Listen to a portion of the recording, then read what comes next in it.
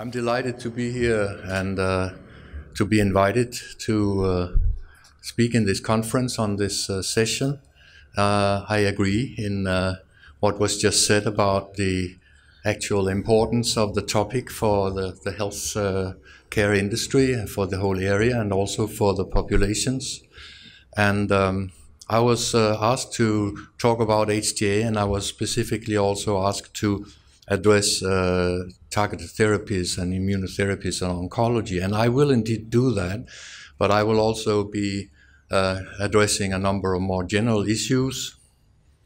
I'm a professor in Denmark, and I'm now working as an independent consultant after I worked for many years in the state agency, the National Authority of Health in Denmark, where I led the build-up of HTA.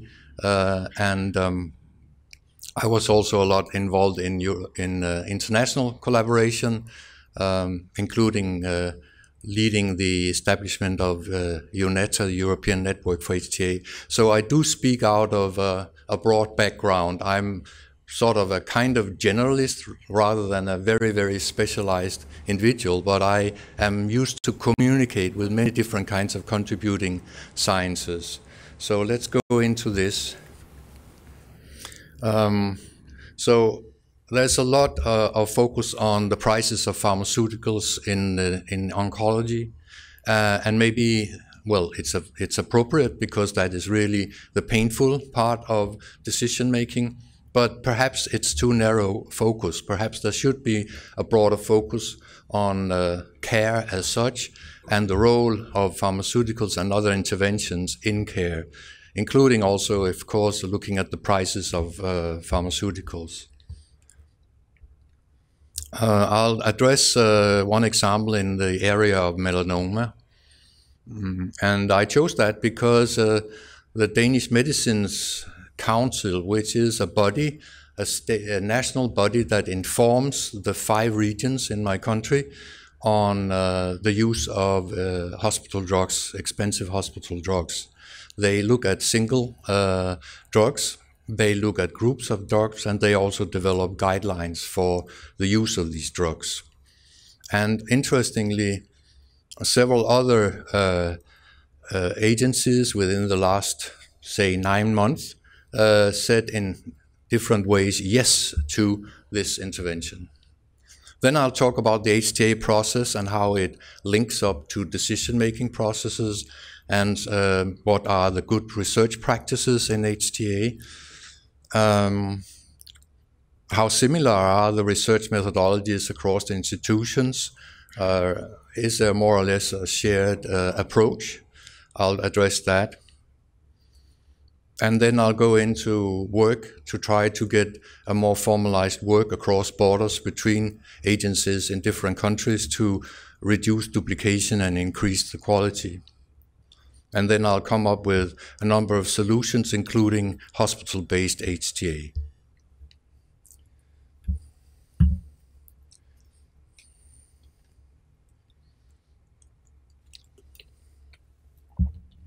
So let's go into it.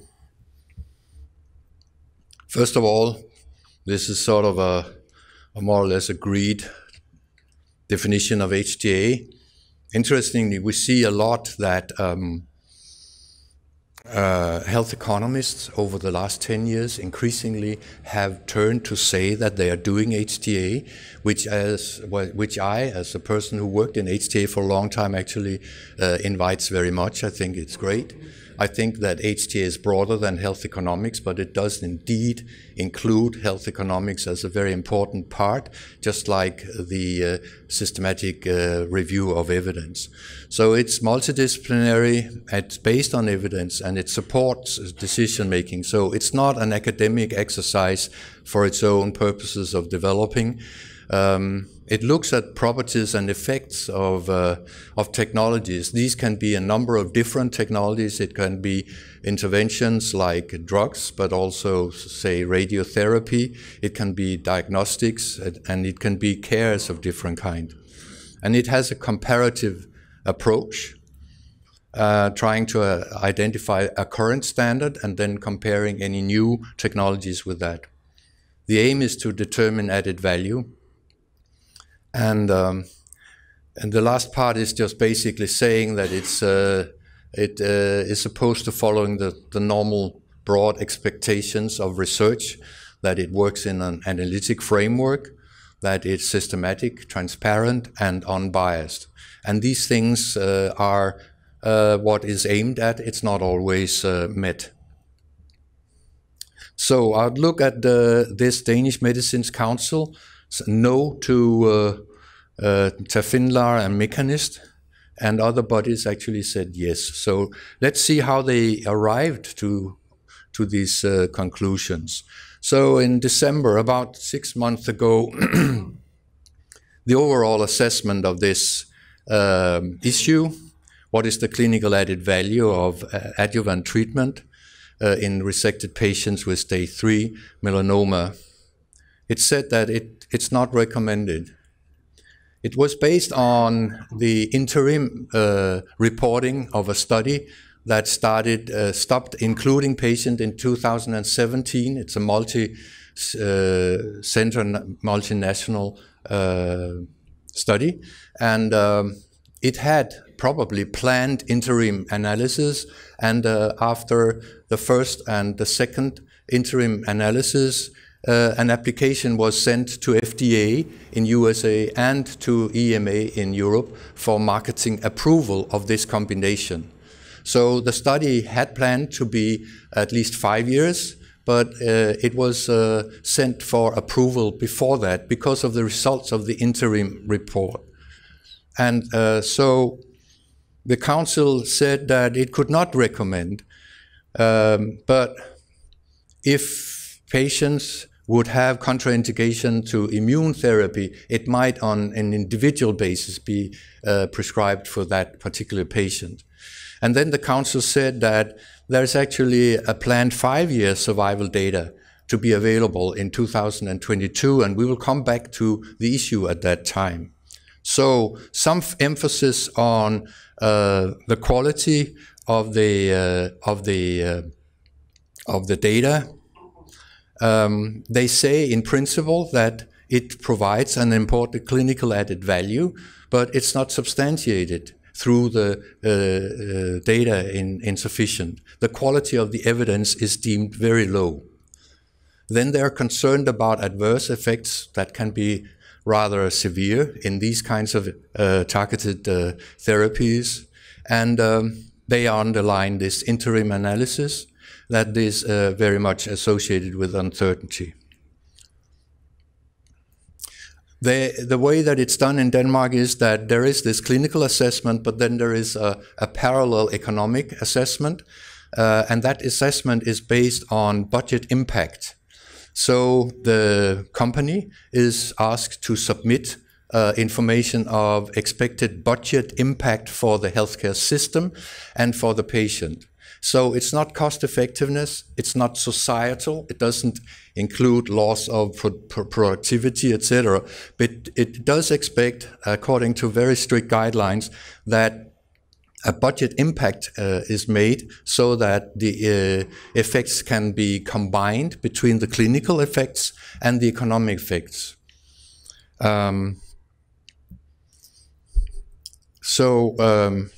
Looking over to England and Wales, they were a little earlier, and they did recommend this. They said it's an option for adjuvant therapy, but it can only be recommended if the company is providing this drug with a discount that is agreed in a commercial arrangements. So the mechanism that we've seen develop in NICE in UK and Wales is that in parallel with the health economics, which is the output that is really counting because they use cost effectiveness, they use the ICER and the thresholds of the ICER, the price of the drug is actually quite influential on where in relation to the threshold the ICER hits. And so sometimes you would say that in December they say no, and then you will see a news after 3-4 months that they say yes, and that is because there have been some negotiations that are not disclosed, so undisclosed information about the price. So only when this price is in place can the drug be recommended in UK. Then there are other aspects that they underline. Currently, there are no adjuvant treatments available. So that's actually an important one. For this particular one with this mutation, there is no specific intervention. There are more broader interventions, but identifying this group, this one is the first one that is actually proving or showing some effect. And there is indeed substantial risk of the cancer returning, although resection has been made fully. So therefore, this is a new intervention, and it's important. So it's underlining that there is an unmet need, and it's also underlining that this is a new therapy, things that may actually be sort of rewarded in the process of reaching the final recommendation.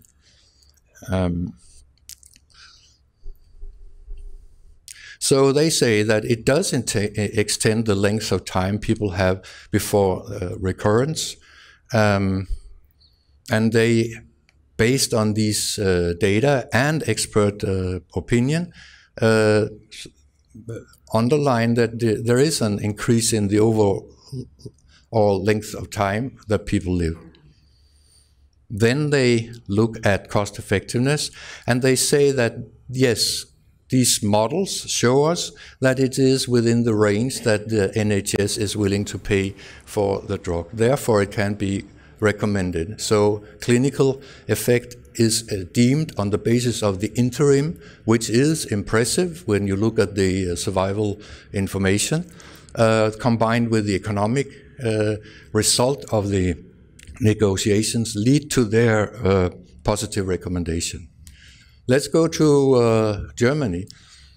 Germany has a system where the National Institute IQWiG is requested by something called GBA to do assessments. The GBA is a joint commission that eventually makes the recommendations. So the role of the IQWiG is to do assessment. Now, international IQWiG is seen as a very strict and very methodology-focused institution.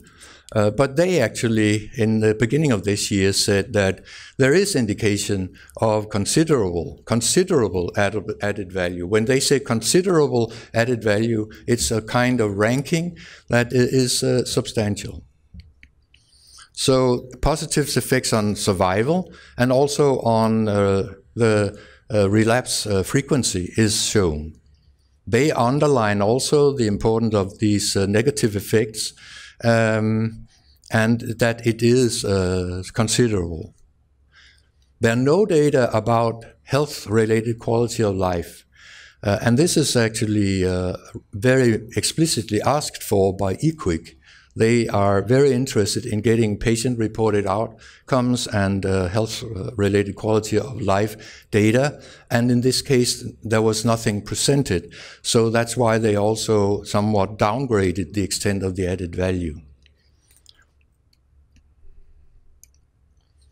Then in March there was the conclusion by the payer, you could say, the body of the committee of the payer. They say that it's indicated as a treatment on this indication, and they say that there is indication of considerable added value.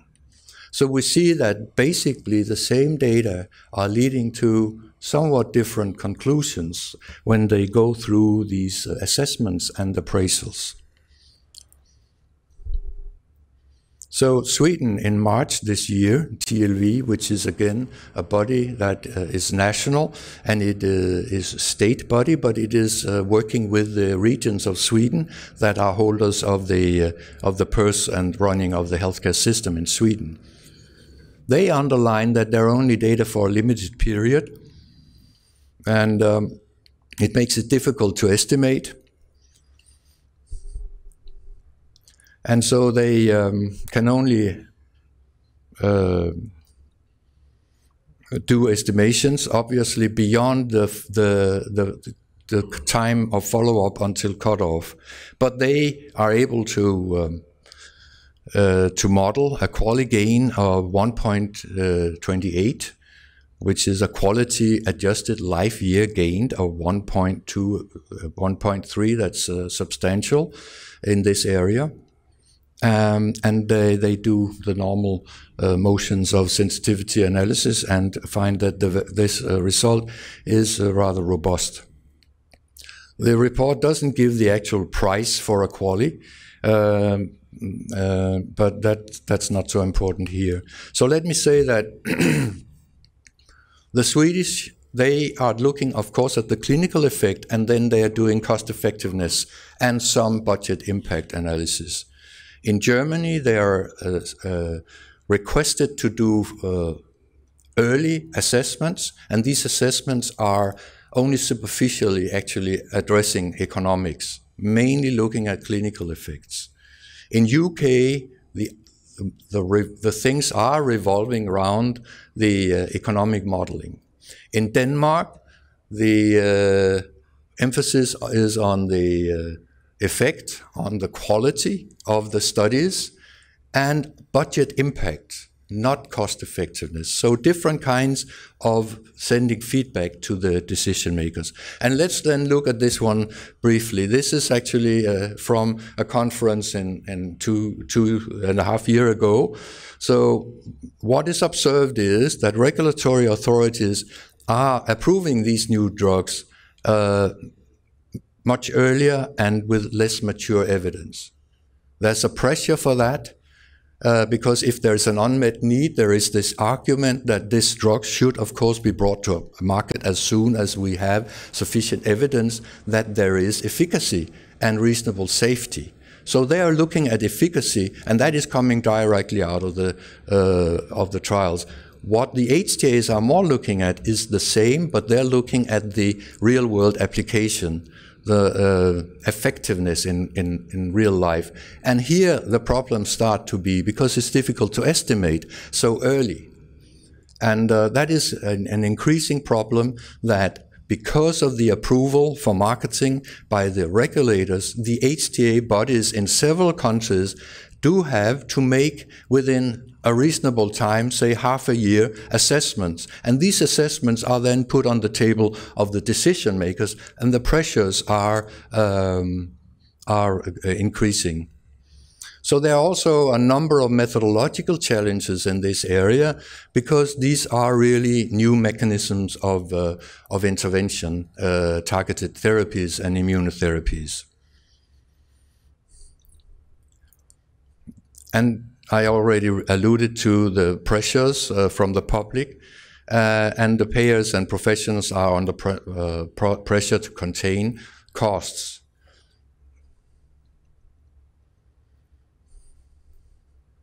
So what we can see is that uncertainty is increasing, and uncertainty is something that payers really don't like. So they are not happy with doing major decisions on procurement, expenditure with substantial uncertainty. Is there a solution to this? Well, several solutions are being developed. For example, these introduction negotiations of the price, different kinds of schemes that are negotiated and agreed between the payers and the manufacturers that will help the introduction.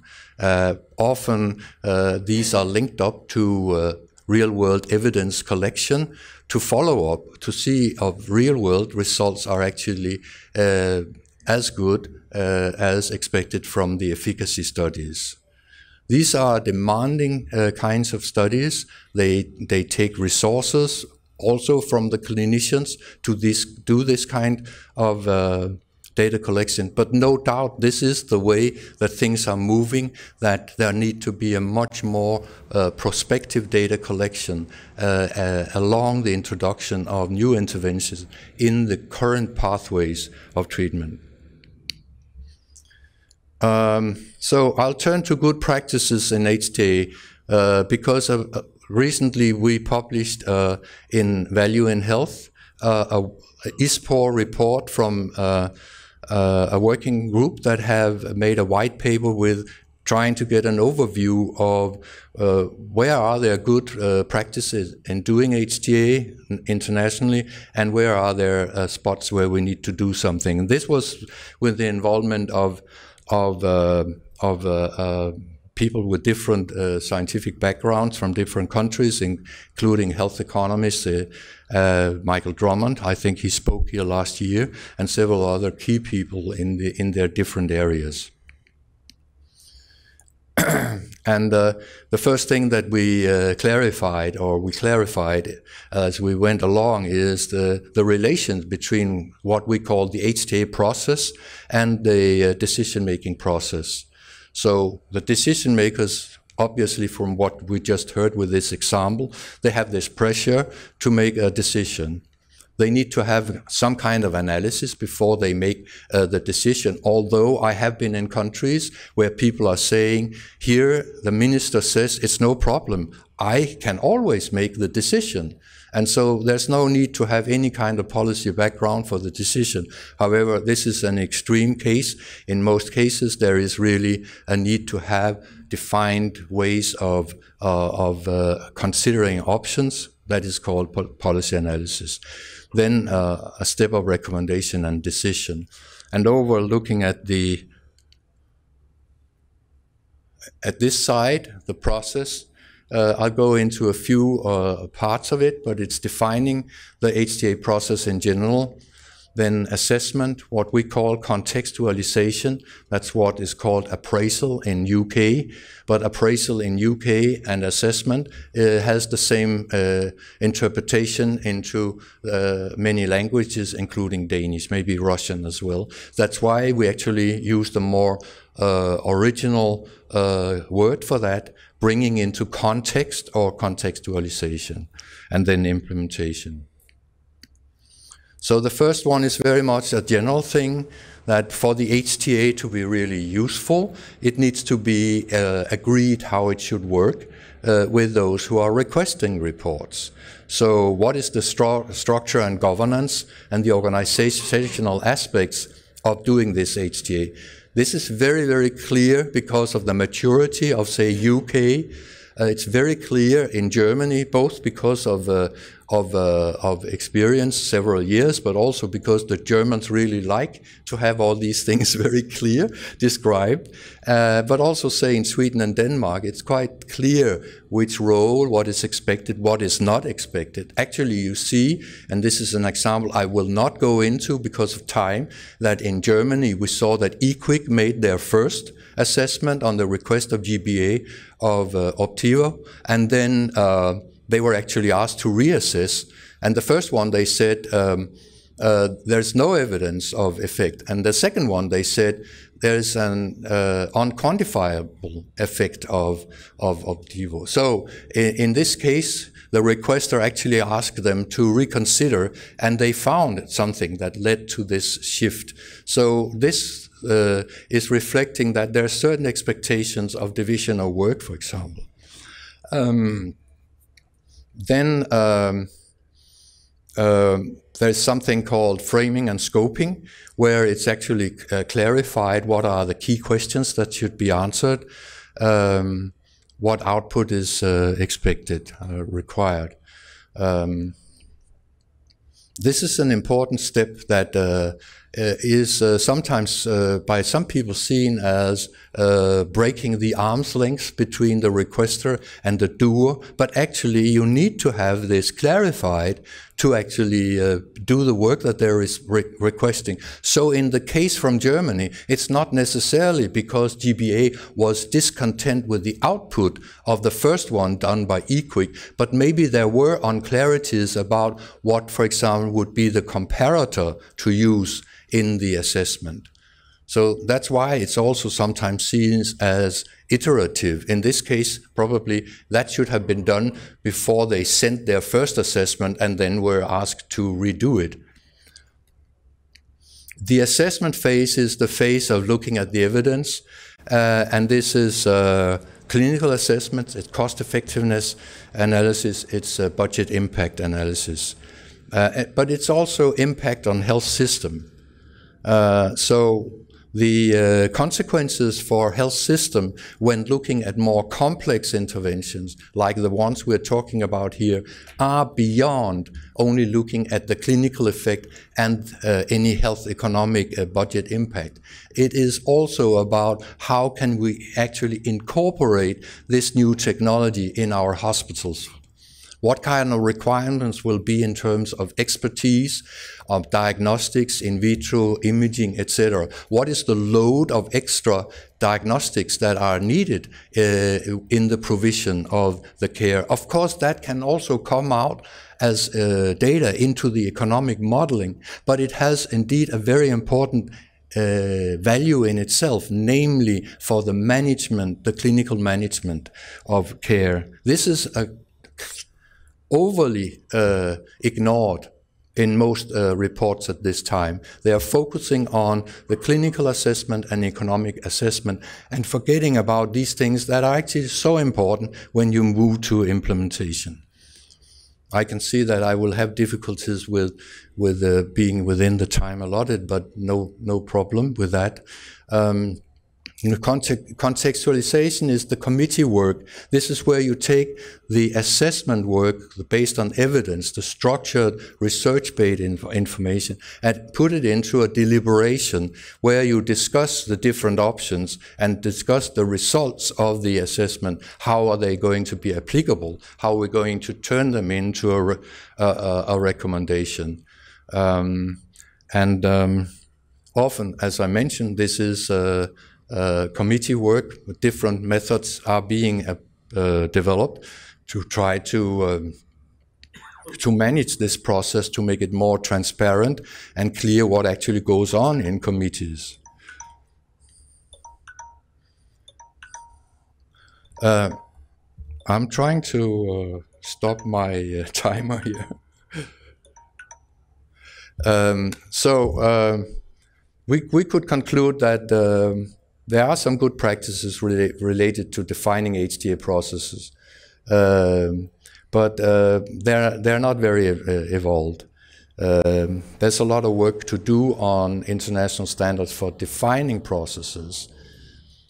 Assessment, that is an area where there's really a lot of internationally agreed good standards. That's all the things about handling the evidence. It's about looking at epidemiological data. It's about health economics, etc. So this is where we can actually say that there's no need to start from scratch developing guidelines. There are a lot of good things around, and we actually see a lot of overlap in the use of these good practices. In terms of contextualization, there's not a lot of international consensus about how this should be done, but there are a lot of underlinings of transparency, considering appropriateness, transparency, independence, etc. So there are many good practices in the area of assessment and in the defining. But when it comes to structure, governance, organizational aspects, and monitoring of HTA, there is not a lot. This is an area where international organizations such as WHO and INATA could actually do an important work. So I'll go very, very briefly to a study that I made for the European Commission, looking at the methodologies in the EU and Norway. And the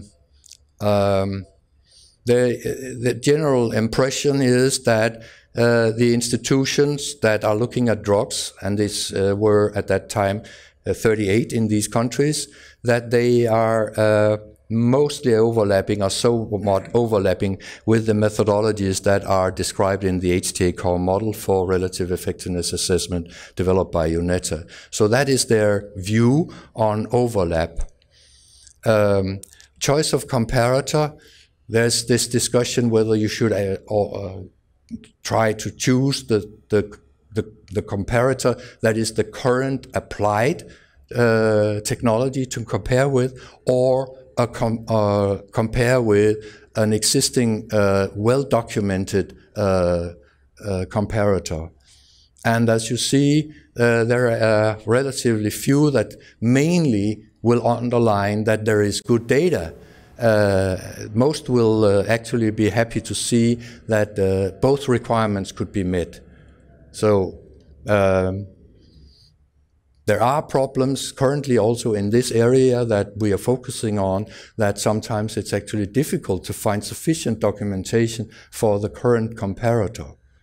That can also be in treatment areas where the current treatments have been there for a long time and were not very well substantiated when they were introduced, because requirements at that time were much lower.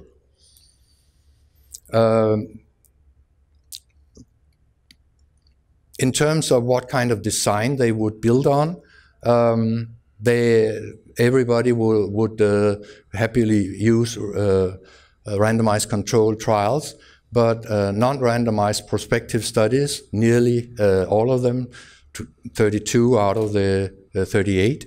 Other kinds of observational studies, like case control studies even, so still substantial, would take it in, but their main request would be the RCTs. The use of expert opinion is also mentioned, but it's interesting to see that no institution is building on expert opinion without having it being combined with other kinds of evidence, which makes sense because very often you will need the content expertise to interpret the evidence. Surrogate endpoints. A large majority of institutions, now we're talking about 48, so it's also institutions that are not looking at drugs, but are looking at medical devices, so the number is higher. But surrogate endpoints are generally accepted. This is, of course, in oncology very much used. Composite endpoints, you know them from cardiology, cardiac vascular events, etc., are also generally accepted. Patient-reported endpoints are invited or looked upon by 3/4. And indirect comparisons, again, 40 out of the 48 are willing to do indirect comparisons. This is the case when you have no head-to-head studies, but you have studies that you can look at and put into a modeling of looking at the indirect comparison. Very much applied. I'll not spend a lot on the HTA core model that UNETA developed. I will just show you here that there are important aspects beyond the clinical, like cost, organizational aspect, and patient and social aspect. So the full model of HTA is encompassing these more broad aspects, but most of the work is done in what is called relative effectiveness assessment, which is looking at the first four: the problem and the use of technology, description and technical characteristics of the technology, safety and clinical effectiveness.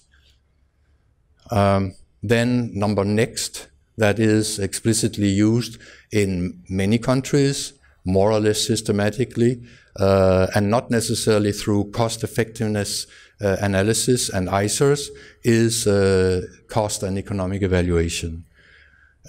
Organization and social aspects are more taken in the committee work, in the appraisal phase, rather than based on systematic approaching of actual accessible evidence. Unfortunately, UNETA has not been successful in the last years to have a lot of submissions from companies to do joint assessments using this model. But there are some cancer drugs among those that are either starting or have been done. You see here in AML, for example.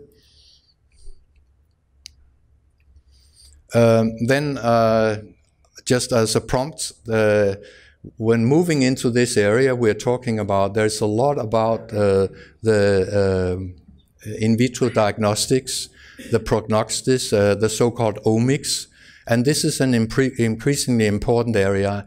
Actually, I realize I have much more material to share than time allows. But what we're seeing is that, for example, for the approval of a drug in FDA, the approval is often linking the drug with a specific companion diagnostic, an application, while in Europe, it is linked to an assay that needs to meet certain criteria. That means actually that the hospital, the country can choose itself the assay that it wants to use. And that means that with all these assays coming in, there is also a need for much more power to assess their quality. And this is what is addressed in this article. So the diagnostics are important. In terms of solutions, one thing that is developed very much by the individual institutions is scientific advice, giving advice to the companies as they move typically from phase 2 to phase 3, advising them on what kind of outcomes, what kind of designs would they prefer that the company considered. It's advice, it's the company that has the risk that makes the decision. Over the last 5 years, this has been developed to also be joint advice given by the EMA and UNETA partners. So this is a mechanism that I think carries a lot of future, because it can help the HTAs influence the companies to actually collect the data that will be useful for doing the assessments. While until 5 years ago, so much focus was on only getting the marketing approval, that is showing the efficacy and safety. And now, well, that's a barrier still, but a key barrier today is actually to get into the decision to actually procure and pay. So evidence generation is going to be very important. Stakeholder cooperation is important. And at least have focused on hospital-based HTA. In countries where there is not a very well-established national HTA process, I think the way to move forward is to use HTA at hospital level, bringing the right expertise together to do the information that can be used by hospital management. And this is something that was introduced also in Denmark, far away earlier, and it was very well received to have a structured way to work in the hospital on procurement, particularly of devices, but also in drug committees. And then international collaboration is definitely also something that needs to go on, and we need to reduce duplication of the assessment work where this can be done. But obviously, from the example, we can see that there is a core that may be done together, but when you move into interpreting, transmitting it into the national context, the requirements currently in the countries that we had as example are very different. So the national still need to do the full HTA process, but certain parts of it, like the clinical assessment of evidence, etc., probably could be done together. And thank you very much.